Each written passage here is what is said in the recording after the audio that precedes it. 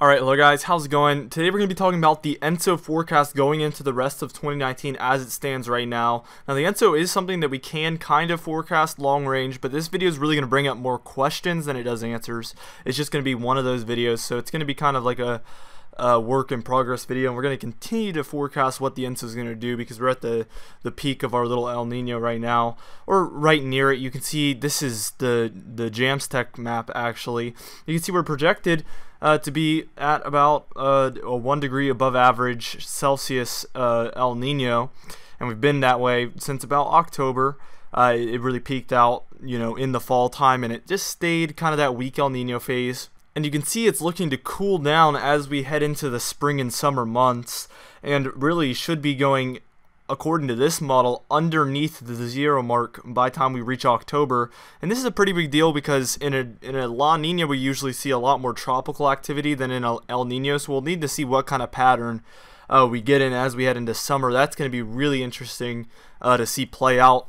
Now, the interesting thing about this winter has been we were in an El Nino, but it really, if you look at the pattern and what actually happened, played out like a La Nina winter. So that's the very interesting thing about this El Nino. So as we head into possibly head into La Nina territory, will we actually see La Nina conditions? Will we see similar conditions continue, or will it kind of evolve and change? We'll have to see that play out. Now we are going to move on, and this is just according to the National Weather Service here, and you can see this is kind of their probability map. You can see the gray line is the chance of a neutral ENSO, which means within the 2.5 degree mark, so right there in the middle.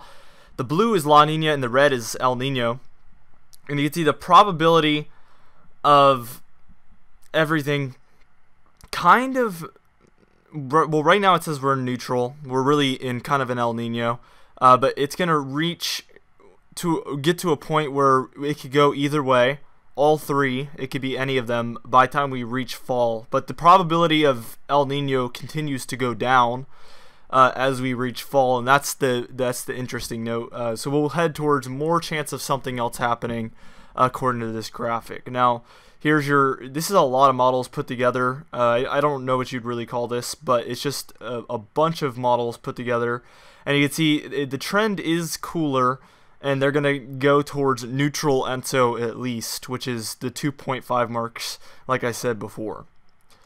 Now here's your CFS forecast, and you can see this one likes to keep it kind of the same. I don't really see this happening, but it is possible that we just stay in weak El Nino territory through the summer and fall months of this year. You can see on the right, the CFS does have a really warm bias. It has warm temperatures almost everywhere, which isn't the case.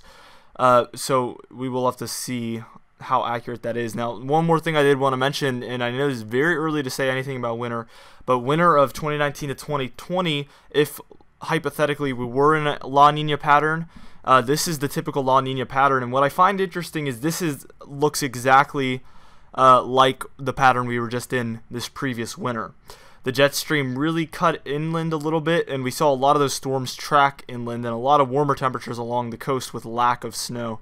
So that's what I mean when I said we were pretty much in a La Nina pattern for some reason, and there's not really any reason for it. Well, there probably is a reason for it, but you know, nothing that we can see that's, you know, it's a combination of a lot of things.